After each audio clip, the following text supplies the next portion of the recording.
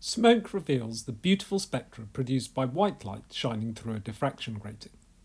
Normally this is demonstrated with the spectrum projected onto a screen, as I did in my earlier video, but the smoke spray provides something to reflect the light from into our eyes, or into the video camera, allowing us to see the beams of light along their entire length. But how does a diffraction grating, which consists of hundreds or thousands of slits in every millimetre of grating, how does it split white light up into all of its component colours or wavelengths? Well, each of these slits acts as a source of light, and all these different sources of light interfere with each other. So first of all, let's answer the question as to why we get a white beam down the middle, the zero order beam. If we alternate between red and green lasers, we can see that the zero order beam occurs in the same place for both colours. And in fact, this is true of all colours of different wavelengths of light, which add together to make the white light. In this diagram, we can see what is happening for red light. The light from all the hundreds of slits, of which I've only drawn 5, have exactly the same distance to travel.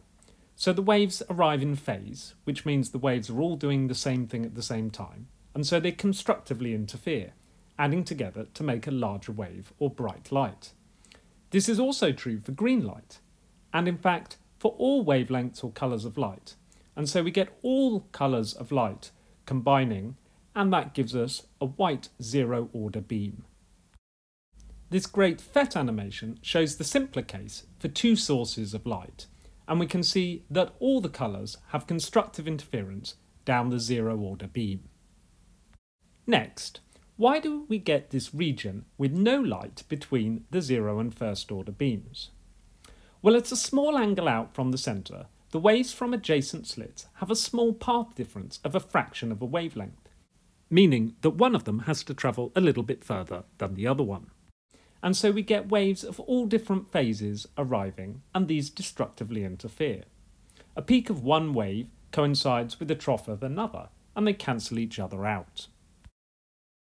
Again, we can see this in the PhET animation, but with just two sources of light, the dark region is much narrower than it is with the diffraction grating.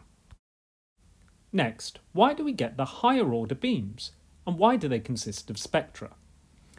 Alternating between red and green lasers and white light, we can see that the first order beams occur at a smaller angle for green light than for red light, and at even smaller angles for blue and violet light. We can also see that the angles of the first order beams of the red and green lasers match up with the angle of those colours in the first order beam from the white light. In these diagrams, we can see that the first order beams occur when the light from adjacent slits has to travel exactly one wavelength further, called a path difference of one wavelength. This means that all the waves once again arrive in phase, doing the same thing at the same time, and they constructively interfere to once again make bright light. In the diagrams, we can see that because of the wavelength of green light being shorter than for red light, the angle at which the path difference between adjacent slits is one wavelength is smaller for green light. So the first order beam for green light occurs at a smaller angle than for red light. We can also see this again in the PhET animation. The first order beam is at the largest angle for red light and the smallest angle for violet light.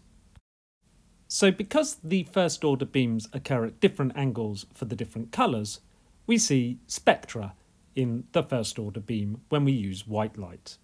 But why do we get the higher order beams like the second order beam? Well, the second order beam occurs when the path difference between two adjacent slits is exactly 2 wavelengths. We can see the higher order beams clearly with the green laser, and at times with the white light and red laser, but they get dimmer because less light diffracts to these larger angles. Anyway, I hope that you now understand why a diffraction grating produces a beautiful spectrum of white light and why this happens all the way along the beams and not just on a screen at the far end. But even if you didn't fully understand what is happening, I hope that you can nevertheless enjoy the beauty of the spectra that are produced.